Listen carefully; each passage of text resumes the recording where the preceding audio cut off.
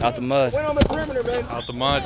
Team saying this year is out the mud. Self-explanatory. We gotta get it out the mud. We've been having a few seasons where it haven't been good for us. So I mean, we definitely trying to just get out the mud, just trying to come back and have a better season. Start from the bottom. Everybody doesn't expect us to be that good, so we're just working out of the mud. Our leadership council, I asked those guys, what do you want our 2019 team motto to be? And underneath my door, I had a slip of paper and it said out the mud, and the definition of out the mud. And it's a long definition, but at the end of the day, it just talks about us being a blue-collar football team, and we'll overcome whatever it is that we don't have. And it means more because, it's one thing when a coach says something, but when you got a group of guys that are leaders and, saying stuff, it means a whole lot more.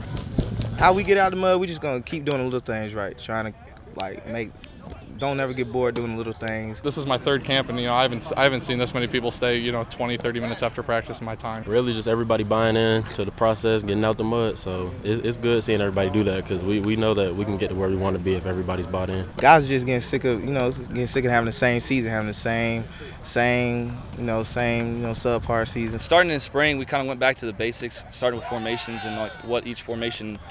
Why we were doing each formation in each play. So kind of getting down to the basic stuff for the details. We're trying to keep locker room cleaner, you know what I'm saying? I mean, that might just seem like it doesn't matter, but trust me, it matters. Good old-fashioned hard work is what we're going to be all about, and the expectation level has not been, our expectation level has not been met. Every day we come out here ready to work, but we're having fun while doing it. We know we got a lot to prove, and we're ready to do it.